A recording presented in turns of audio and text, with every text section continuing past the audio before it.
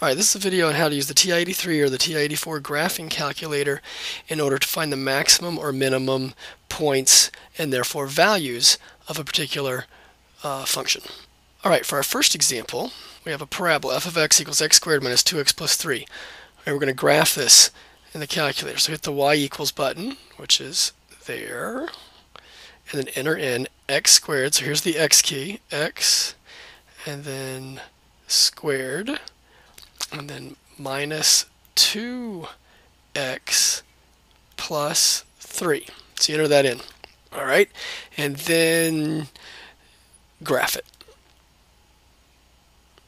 And there's your parabola. Now, if your graph doesn't look quite like that, you can hit the zoom button and then go down here to number 6, standard. And that'll put you on a negative 10 to 10 on the x-axis and a negative 10 to 10 on the y-axis. And it's kind of a good place to start if you can't see anything on your graph. All right, so there's the parabola that we were expecting. So now we want to find this point right here, the vertex for this particular parabola, also called the minimum point. All right, so now we want to find the minimum point. All right, so this calc that's right above the trace button, that's what we need. So we hit second, calc. All right, we get this menu. And on this menu, which one of these do you think we're going to need? All right, well, since we're looking for the minimum point, we're going to do number 3 here. So arrow down to number 3, hit enter. The calculator is going to ask you a series of questions. The first one being, where do you want the left bound to be? And all that's asking you to do is to put the cursor, notice I'm moving the cursor, so that it is to the left of where the minimum point is. So if right here is the minimum point, then the cursor is to the left of it. Everybody see that?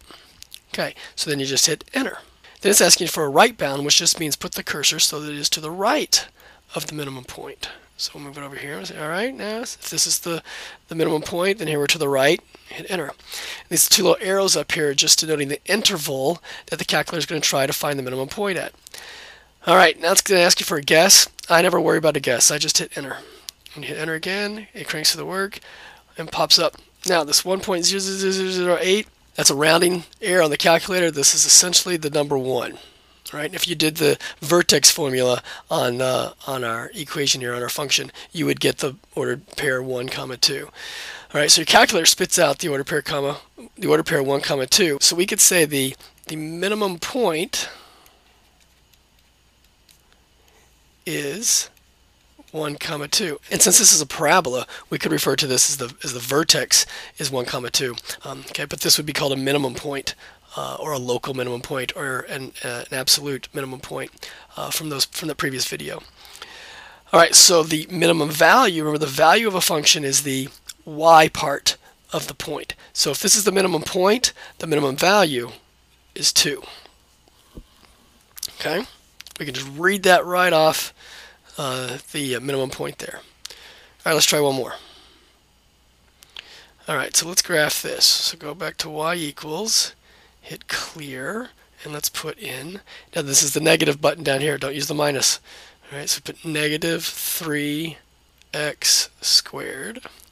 Now minus 18x minus 23. Right, and we'll graph that. Alright, so now it looks like we're looking for a maximum point. Right, so second calc. This time we want number 4. Alright, so number 4. Alright, left bound. Right now your cursor is located at 0, negative 23, which is pretty far down here, right? So we need to move it back up. Right, so using the right arrow keys and the left arrow keys, we can move our cursor. Right, now we need to move it so that it's to the left of this maximum point because we want the left bound. All right, so we'll say, all right, if this is the maximum point, our cursor is to the left of it. Hit enter. Right, now move it so that it's to the right. Okay, so we're to the right of it, enter. There's our little interval that's going to try to find the maximum point on. We're not going to guess, just hit enter. Calculator does the work, and we get negative 2.9999, y equals 4. So really, what do you think this is? Yeah, that's really negative 3. So the maximum point here is negative 3, 4. And the maximum value is just 4, the y part of the maximum point. All right, so does everybody understand how to find the maximum or minimum points on a particular graph using the calc menu underneath there. Using the calc menu, then use minimum or maximum to find your point with the left bound and the right bound.